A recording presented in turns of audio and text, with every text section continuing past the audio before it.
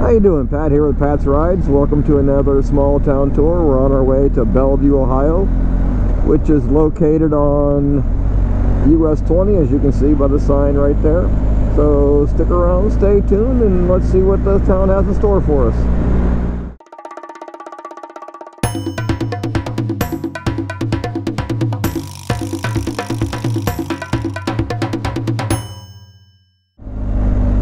Right now we are on the eastern edge of Bellevue, not officially in town, but this is one of the coolest things about Bellevue to me, is it is a major hub for the Norfolk and Southern Railroad.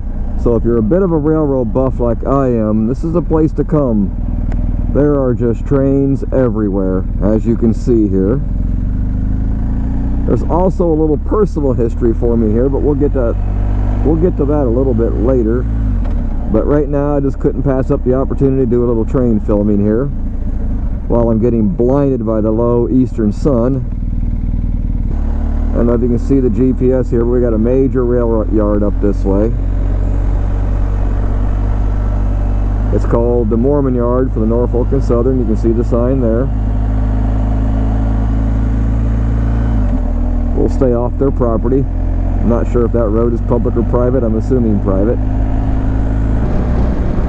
Still a little on the outside of Bellevue on State Route 4 heading north. Oh, Wright Brothers Memorial Highway. Yeah, you got some engines up there. That's kind of different. We're getting ready, as you can see here on the GPS, going over more of the rail yard.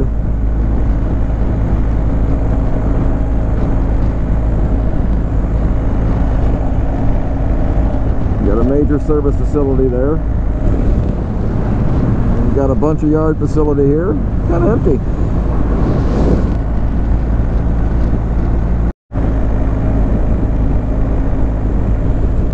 It's kind of funny, when I planned this day earlier this week to do this episode, it was supposed to be simply beautiful. I mean, right now it is, but I've got a chance of rain today, so maybe we'll get wet. I hope not.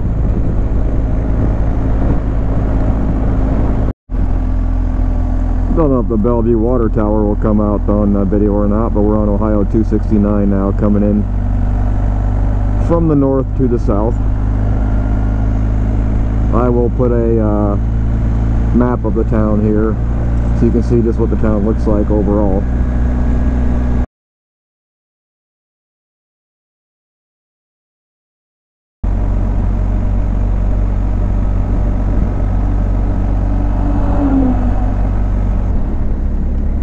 We're just going to go through this town in kind of a haphazard order, so please bear with me.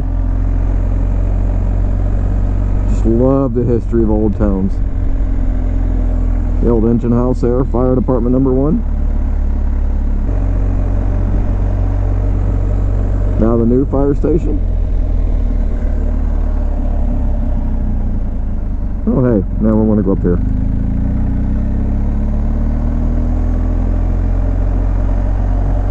I will do some voiceovers to really get into the history, notable people later, but as you can see, this used to be part of the Nickel Plate Railroad back in the day.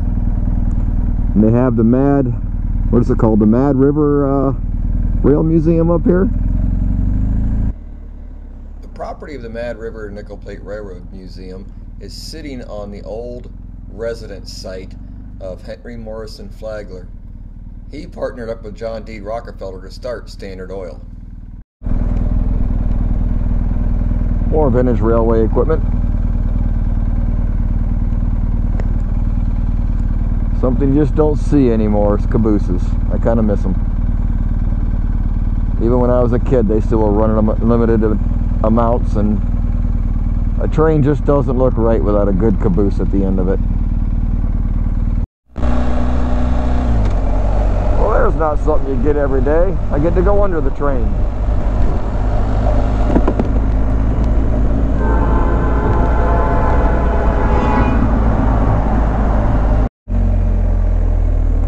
Yes, it is approaching Halloween, if you're wondering about all the decorations. I know it's going to be a while before this video is posted.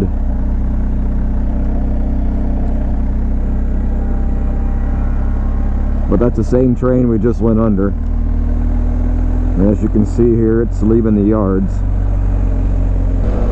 As we're on 20 heading west, a few notable things about Bellevue before we go into more detail.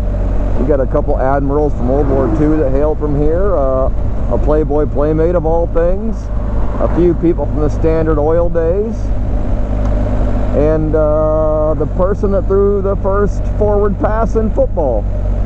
We'll go into some more detail about that later, and of all things, an Amoco station. You just don't see those anymore. Speaking of Standard Oil. Here we're coming into, I guess what you'd call downtown Bellevue, and just love these old brick buildings.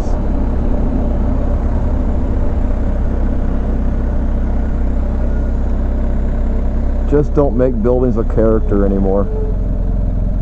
A few notable people that came from Bellevue, Ohio are Admiral John Greenslade was a veteran of the Spanish-American War, the Philippine Insurrection, the Cuban Pacification Campaign, and both World Wars.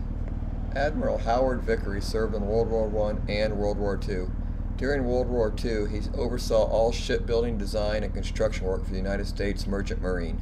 Lieutenant Colonel Arthur Gorham was a United States Army officer and paratrooper. He was the first commander of the 1st Battalion, 505th Parachute Infantry Regiment, part of the 82nd Airborne Division.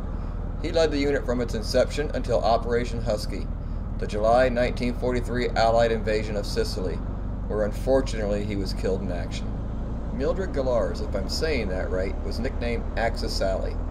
She was an American broadcaster employed by Nazi Germany to disseminate propaganda during World War II. Following her capture in post-war Berlin, she became the first woman to be convicted of treason against the United States. She was sentenced to 10 to 30 years imprisonment.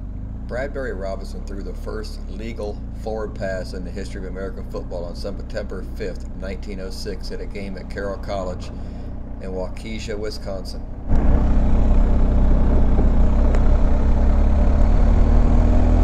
All right, as I get ready to leave town, I hope you enjoyed this episode of Small Town Tours, Bellevue, Ohio. Look it up on a map. From a personal note, what I wanted to share with you is back in 1995, I built the truck scale in this town, but the granary's gone. So I can't even go visit that. It was right down that way, but it's gone now. My, how times change. Anyway, thanks again for watching. I hope you got something out of this. I'd appreciate a thumbs up, and if you haven't already, please hit that subscribe button. Help me grow this channel.